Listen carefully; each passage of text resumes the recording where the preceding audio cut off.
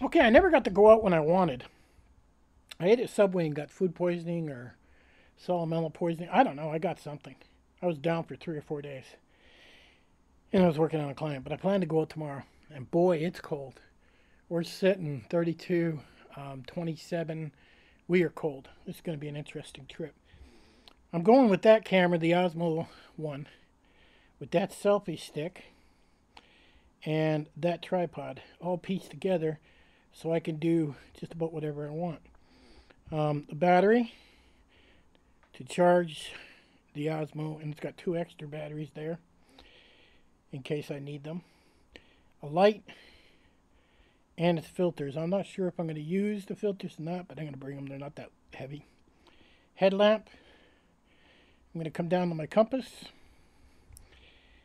my folding saw, my pots. Up from there, I got a grill. Up from there, my water purifier. And that's actually going to go in the foot of my quilt when nighttime comes so it does not freeze or I will damage it. Coming down to my clothes, I've got long johns. Top and bottom is my first layer. That's for sleeping in. I do not wear that in. Puffy jacket, again, I do not wear that in. That goes underneath me. And the brown bag has my quilt. The coat weighs about 2 pounds, so if I'm wearing the coat in, then and out, then it's okay. But if I got to put it in the bag, I'm going to add a couple pounds to the bag, and that's going to suck. Now I come over here, and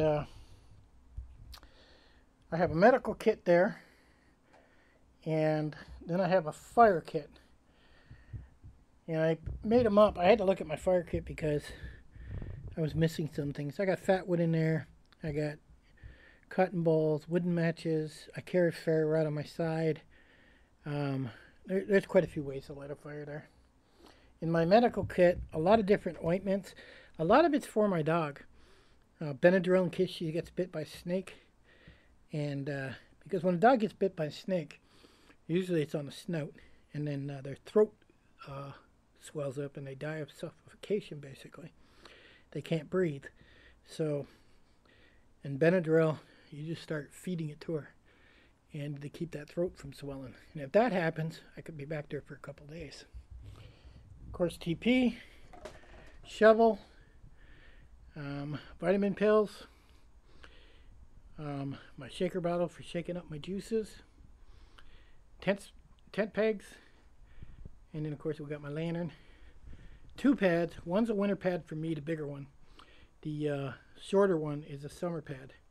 But I have a thermal rest that's going to go underneath that for Luna. And of course we have my 2-man tent that me and Luna sleep in, just under 2 pounds. My chair, which is 1 pound, much smaller chair. And basically, that's all my gear without food. So I'll put all this in, and we'll see what it weighs, and I'll give you an idea what this weighs.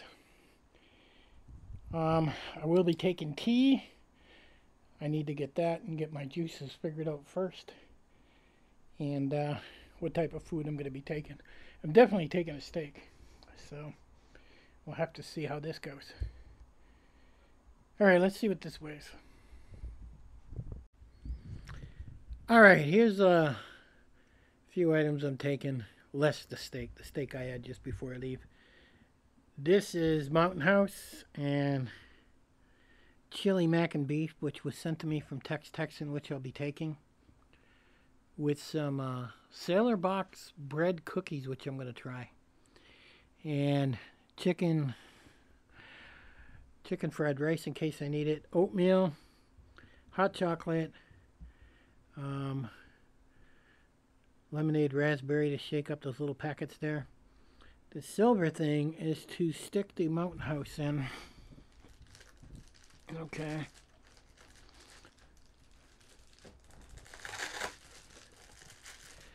You can make these yourself, but it just helps it hydrate faster and it's extremely light. And everything's going to go in that Cuban fiber food bag in the top of my pack, so that way I know where it is.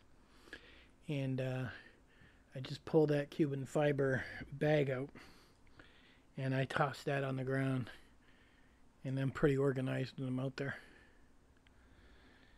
Okay, let's see what this weighs. Okay, current pack weighs 34 pounds.